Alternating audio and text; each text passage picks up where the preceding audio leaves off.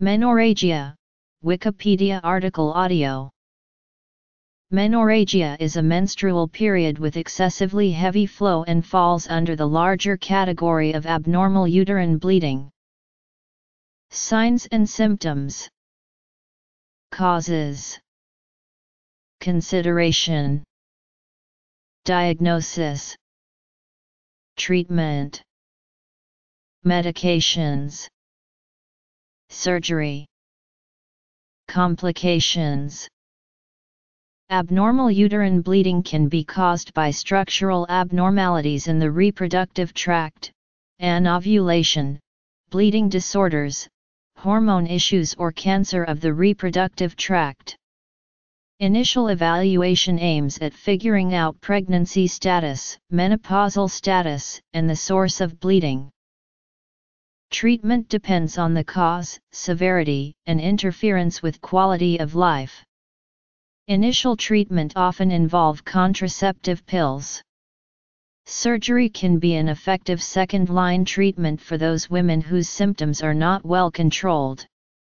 Approximately 53 in 1,000 women are affected by AUB.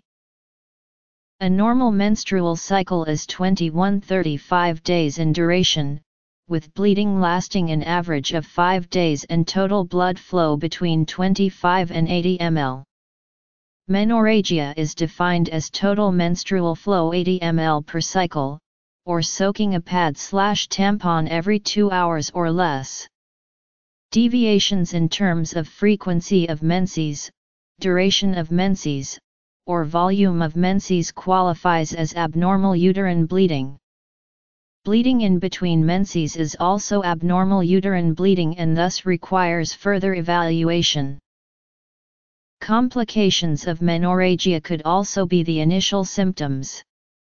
Excessive bleeding can lead to anemia, which presents as fatigue, shortness of breath, and weakness. Anemia can be diagnosed with a blood test. Usually no causative abnormality can be identified and treatment is directed at the symptom, rather than a specific mechanism. However, there are known causes of abnormal uterine bleeding that need to be ruled out. Most common causes based on the nature of bleeding is listed below, followed by the rare causes of bleeding.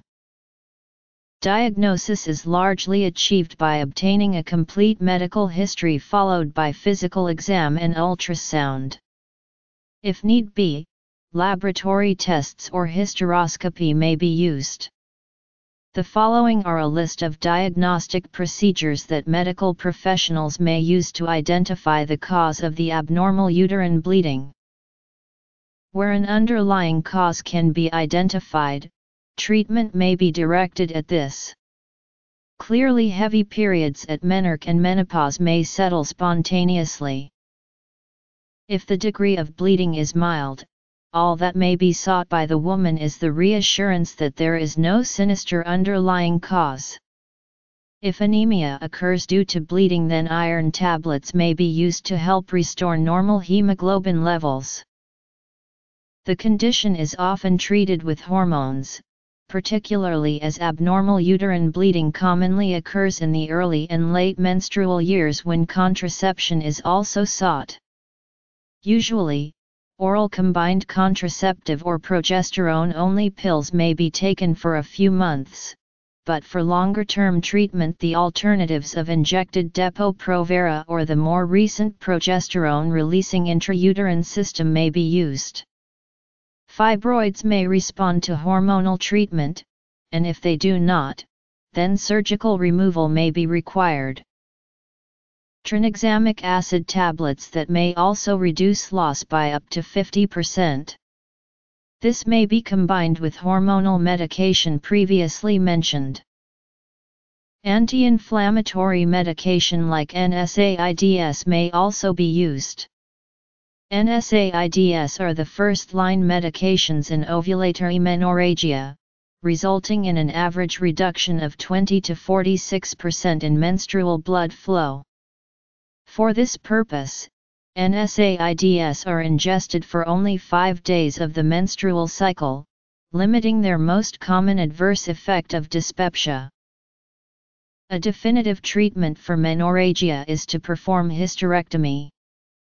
The risks of the procedure have been reduced with measures to reduce the risk of deep vein thrombosis after surgery, and the switch from the front abdominal to vaginal approach greatly minimizing the discomfort and recuperation time for the patient. However, extensive fibroids may make the womb too large for removal by the vaginal approach. Small fibroids may be dealt with by local removal. A further surgical technique is endometrial ablation by the use of applied heat. In the UK, the use of hysterectomy for menorrhagia has been almost halved between 1989 and 2003. This has a number of causes: better medical management, endometrial ablation, and particularly the introduction of IUS, which may be inserted in the community and avoid the need for specialist referral. In one study, up to 64% of women cancelled surgery. These have been ranked by the UK's National Institute for Health and Clinical Excellence. Aside from the social distress of dealing with a prolonged and heavy period, over time the blood loss may prove to be greater than the body iron reserves or the rate of blood replenishment, leading to anemia. Symptoms attributable to the anemia may include shortness of breath, tiredness, weakness, tingling and numbness in fingers and toes, headaches, depression, becoming cold more easily, and poor concentration. Pelvic and rectal examination to ensure that bleeding is not from lower reproductive tract or rectum, Pap smear to rule out cervical neoplasia.